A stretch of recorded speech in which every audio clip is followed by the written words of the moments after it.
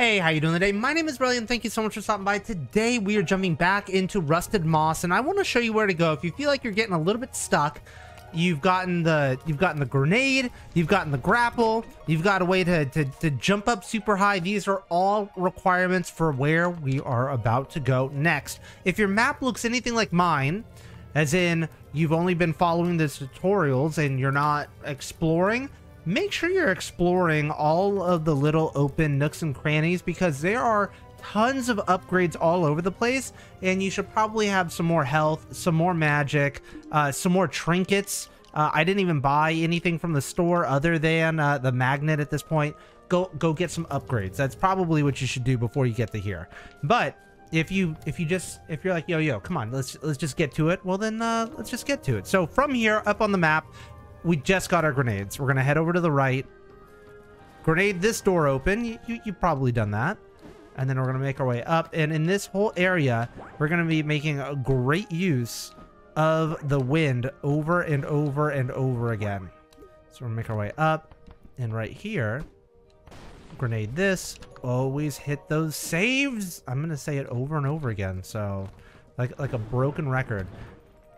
We gotta use this wind to make a big jump over, just like that. There we go. Some enemies, you know, we don't have to fight this enemy. We don't have to do this. I don't know why I'm doing this to myself. All right, I think the easiest way to do this is to jump up just before the wind gets there, and then grab onto that. 3, 2, 1, and ciao. Easy. Hook this again just before the wind. Get up here. Look at that nice big high jump. That's what we're looking to do. Get us another save. And then now we're going to be going to the left. Again, whenever the wind is going, you can just duck, and then that will stop the wind. Ooh, I think the damage actually just saved me from falling off there. That was kind of nice. Again, you don't have to fight these guys. You should. You should go for the money. Oops. You gotta get on there just a little bit further to the left. There we go. Ooh, almost hit the spikes, but not today.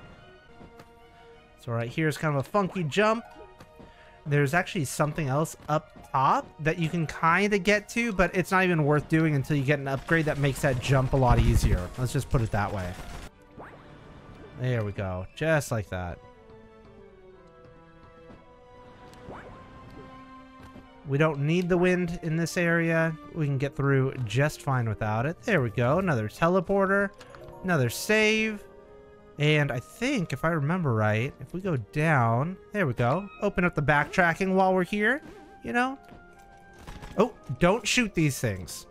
If you shoot these things, they get angry at you. And then they come attack you. So don't do that. The game will end up trying to use these things against you, which is unfortunate, because they're kind of cool in their own way. There we go, make our way across. And so I haven't been showing off the map very much. We just made our way up and around. So now we're going to be fighting the wind in some of these areas.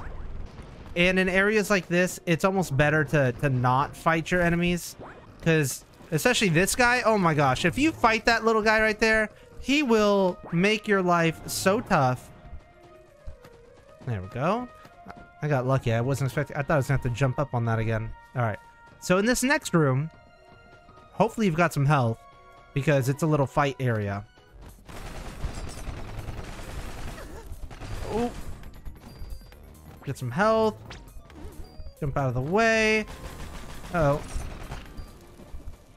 Ooh, just barely dodged that. Missed me.